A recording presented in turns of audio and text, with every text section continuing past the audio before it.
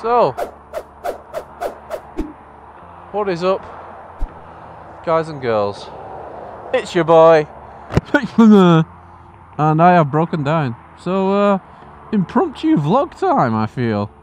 Well, better tell you what happened.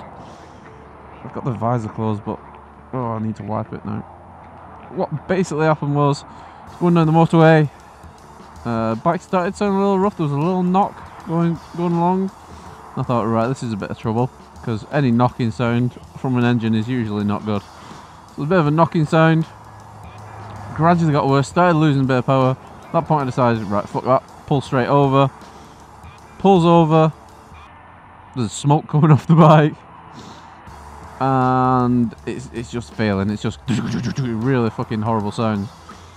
Got off, had a quick look round, and there's oil pissing out. So I'm not going to go back to the bike because you're not meant to, you know, to stay away from it. But there's oil pissing out just from under where the side stand is. Sounds rough.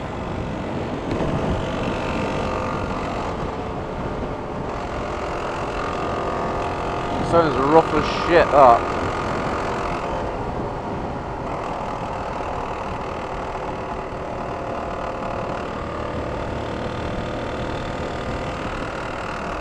What the hell?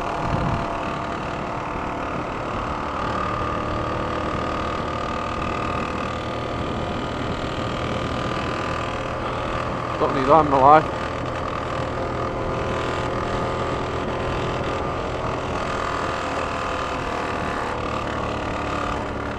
Breaking down.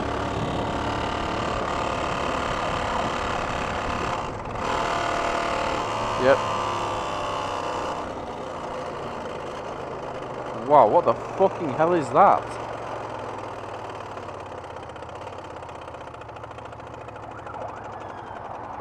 Wow, okay. Oil? What the hell? Oil?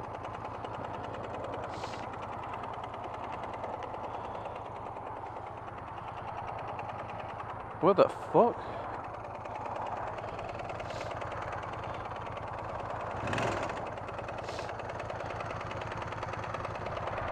Oil is just pissing out, I think.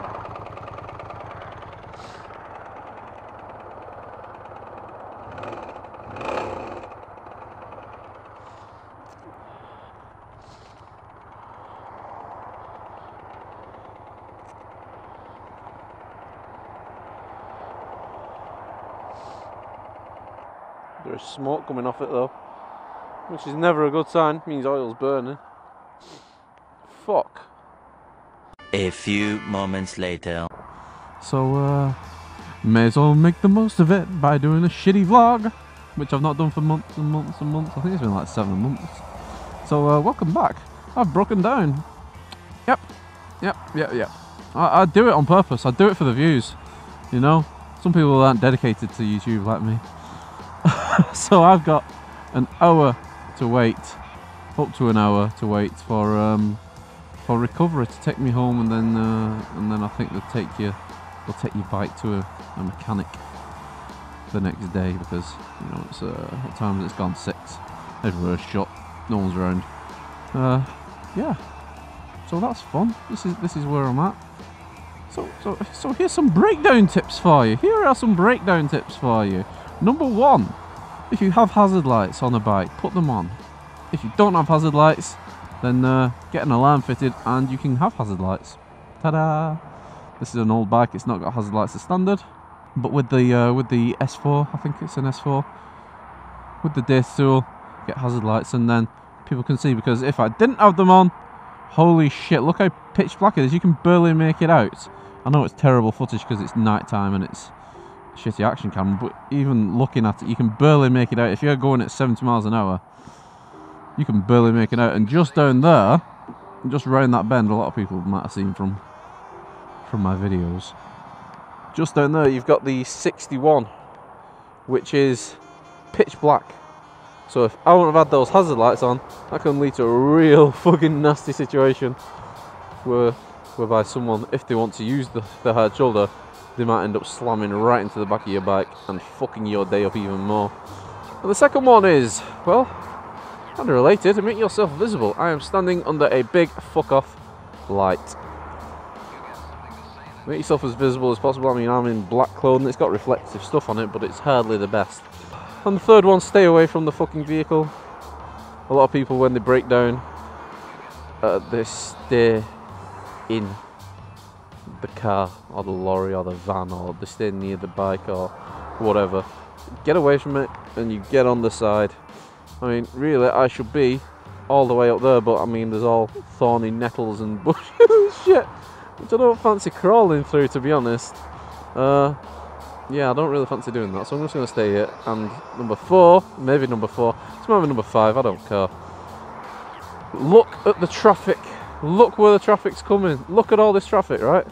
Keep your vision facing in the direction of the traffic. Simple thing, simple little thing, but if I'm just going over here talking to you, blah, blah, blah, blah, blah, I'm not seeing what's coming there. Someone might be actually screaming down the hard shoulder, not notice the bike. I don't notice them. And we all have a real fucked up day, more than it is already. So just keep looking at where the traffic's coming from. You know, face where the traffic's coming from so you can see what's happening. You can also see your recovery truck for when it turns up in an hour. Fucking brilliant, isn't it? And you could also see some highways agency guys. Sometimes they patrol down here and they might pull over. If you're on a bike, it can get cold. It is January. So it will be bloody cold. It is bloody cold. That's why I got my helmet on for one, because at least it's some kind of warmth. And I've got little magic gloves on as well to try and keep the cold at bay. Keep moving round. Keep moving round a little bit as well. You know, keep moving your legs. Keep moving your feet. Stay warm. You know, if you start getting a bit cold, you start tensing up and shit, and you might not pay attention to what could be happening. I don't really break down. You know, this is the first time this bike has broken down on me. Just going to open my visor a second. You're going to hear the motorway. Oh, it's not bad actually. This is the first time I've broken down on this bike. I've only broken down once before on the old ZZR 600 back when I first started riding, and that was just one time as well. But anyway, oil's pissing out the bottom. Don't know where from. It's probably just a seal, but because the knocking sound out and there's no oil, I really don't want to risk it trying to make it further home, because it just wouldn't make it. It was losing power completely. It didn't lose it when I'd stopped, but you know, there's no point risking it. No point risking it. So that's where we're up to. I think that's some good safety tips for you. I think someone's texting me or ringing me. Not that I can hear them because I'm on the fucking motorway, but never mind. 3 hours later. Can you move it along? I'm all out of time cards. So anyway, that was something happens, you know. It's a bit interesting, isn't it? Anyway, who wants a dull, boring fucking life where you ride home safely and nicely and get to see your kids on time? Who wants that? You know what I mean? I want a bike what fucks me over. Oh, I can laugh because you know what? Fuck, man. The bike's not giving me any jip for the past 5 years at all, and it's just what's happened. You know what I mean? It is looked after. It is serviced. Shit just goes wrong sometimes. You know what I mean? You just go take it to the shop, get it. It's probably a seal. It's probably a seal or some shit. Get it fixed up. Get back on the road and just get fucking going again. You know what I mean? You know, I've got to wait for a recovery truck. But anyway, that is it, guys and girls. Let me know your breakdown stories. I'll tell you a breakdown story while I'm here and I've got some fucking time. I'll tell you a breakdown story of the ZZR when that broke down. What happened was, right, an old ZZR 600 was in 93, or was it a 98? It might have been a 90. Or was that the Z? No, it was a 98, I remember. It was a 98 ZZR, old green, the aqua green. Old blocky one, you know what I mean? And it needed a new battery. I took it to a dude who I've known for a little bit.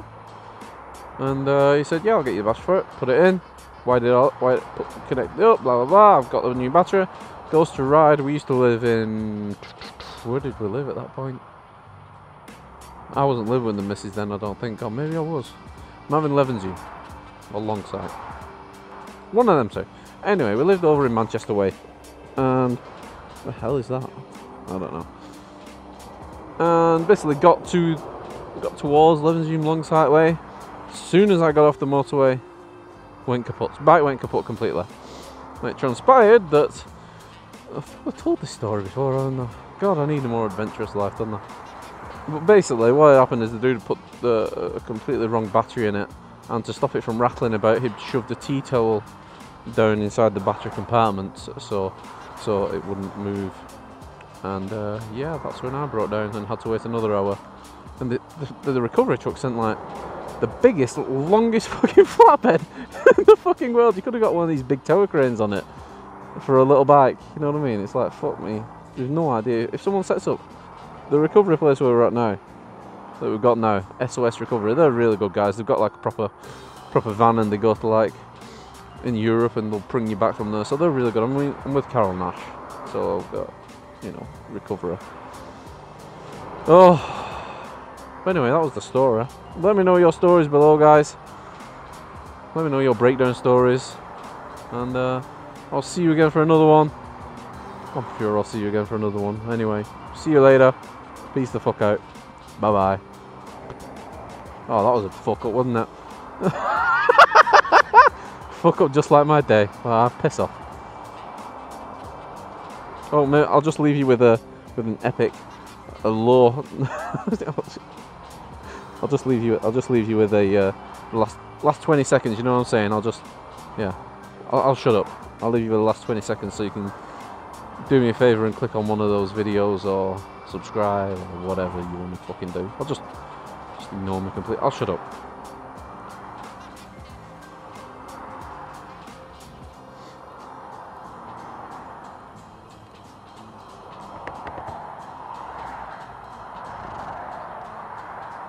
Yeah, I'll do it. Oh, what a cunt.